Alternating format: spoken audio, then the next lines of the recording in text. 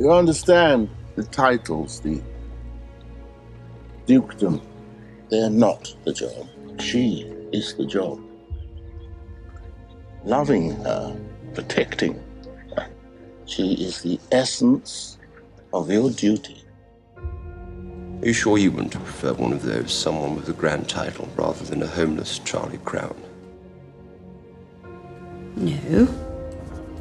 Oh. That would have all been very antiseptic. I, Philip, take thee, Elizabeth, Alexandra, Mary. To have and to hold, from this day forward. You're right to call me an outsider. I was an outsider the day that I met the 13-year-old princess who would one day become my wife. The foundling? Don't call him that. Why not? Call him by his name, if you have one. We know all about your lot. Your sisters are all Nazis. They're all married to Nazis. Prominent Nazis.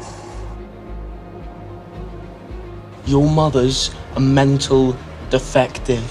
Would you look at the mother? Let's take a moment, everyone. Just out of a sanatorium. A nun. Locked away in some asylum. You're no one.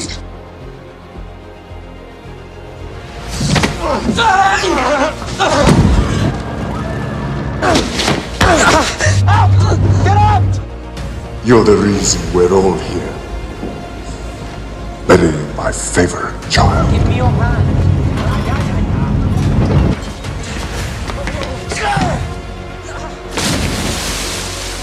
We have a new sovereign, young and a woman. Alice hold it out from him. No, sir, if you don't mind, the crown takes precedence. Probably wise to let the Princess Elizabeth undertake the Commonwealth tour. It could be years, more likely months. My husband and I are deeply touched by our working here. Now, it remains only for me to pass on the apologies of my father, King George. He will be here with you all again very soon. Don't you get sick of it all?